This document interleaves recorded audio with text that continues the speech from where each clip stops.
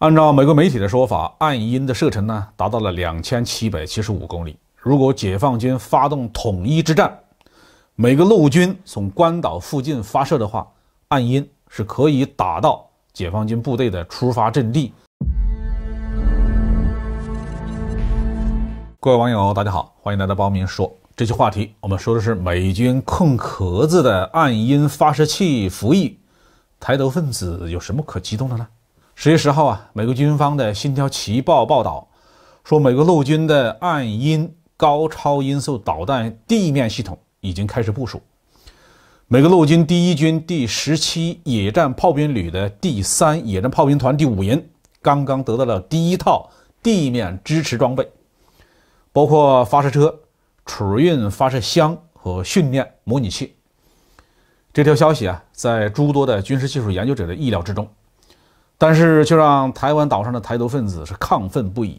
按照美国媒体的说法，暗鹰的射程呢达到了2775公里。如果解放军发动统一之战，美国陆军从关岛附近发射的话，暗鹰是可以打到解放军部队的出发阵地和在台湾的登陆场。高超音速导弹的飞行速度快，拦截困难，一旦发射的话，对手只有挨打的份儿。所以呢，在台独分子们看来，似乎暗鹰的部署就可以改变台独分子被消灭的命运，但是他们似乎高兴得太早了一点。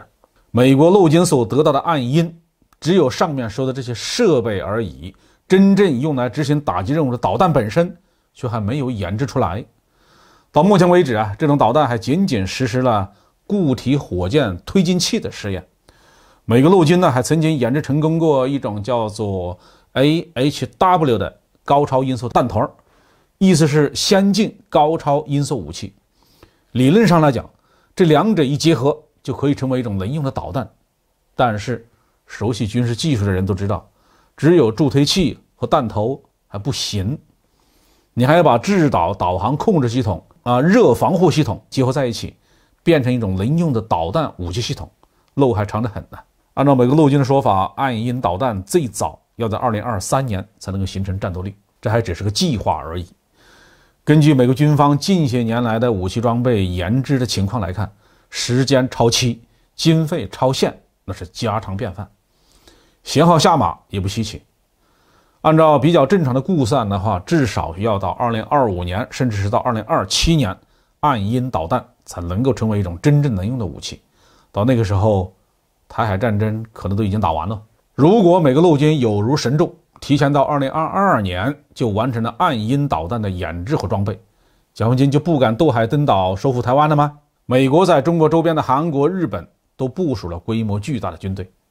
美国陆军规模最大的第8集团军就驻扎在韩国。如果美国有胆量动用武力阻止中国统一，根本不需要等到暗鹰导弹服役才动手。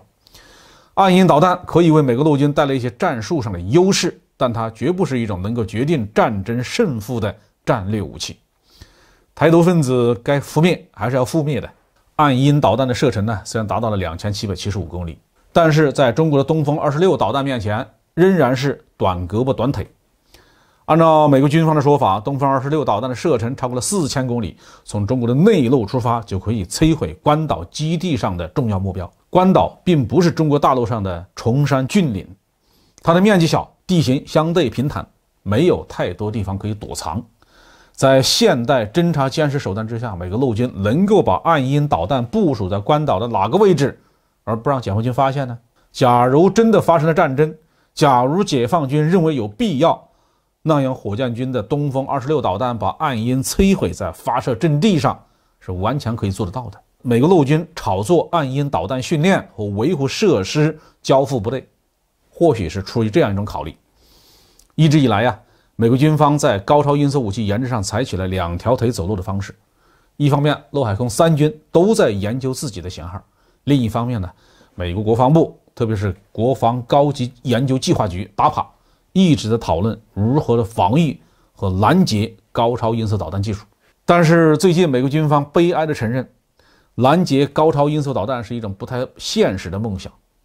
以人类现在所拥有的技术，能够发现和跟踪高超音速导弹都非常的困难，更何况要开发一种拦截器，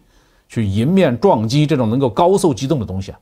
所以要打一场高超音速武器的战争呢，唯一现实的办法就是打对攻战。但是以美国军事工业如今的高成本低效率，打对攻到底现实不现实？能不能打得过中国与俄罗斯？这是一件非常有悬念的事情。最后我们总结一下这条新闻，